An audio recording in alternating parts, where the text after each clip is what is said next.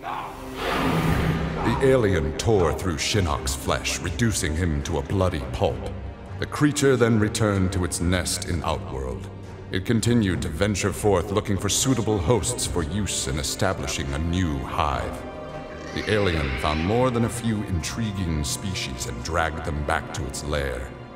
Once a queen had been spawned, the alien's new hive multiplied quickly and spread unchecked throughout the realm.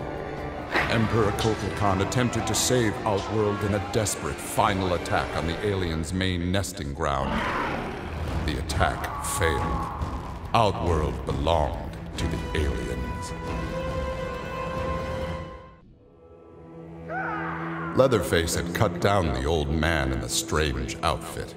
Maybe now that he was dead, the pretty yellow-haired gum-chewing girl would notice Leatherface.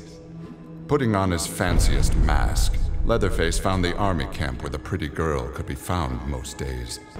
He had to cut through a few guards and more than a few of her friends to get to her, but it was worth it. He pulled out the old man's face, which he'd saved for the girl as a present.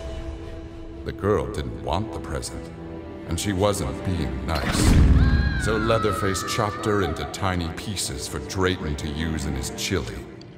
He then took off his mask and set to work on the girl's face. If she wasn't going to be his girlfriend, she could be his in other ways.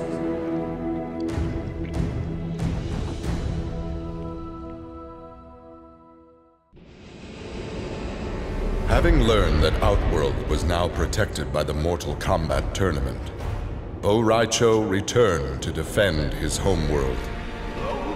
He was no friend of Kotal Khan, but no realm deserved subjugation. Bo Rai Cho began training Outworld warriors for the fight to come. With Bo Rai Cho's fighting skills and leadership, Outworld repelled the Earth Realm aggressors. His former friend Raiden had been denied. After destroying Shinnok, Triborg turned his attention to the Special Forces. General Blade and the others fought valiantly, but their human weaknesses led to their inevitable defeat.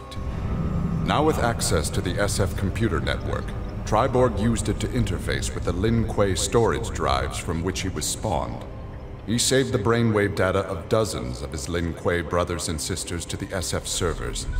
The SF laboratories provided the materials necessary for Triborg to create cybernetic bodies for each one. Soon the downloads were complete.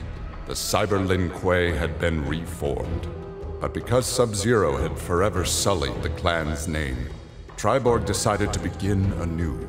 He would henceforth be known as the leader of the deadliest clan in all the realms, the Takunin.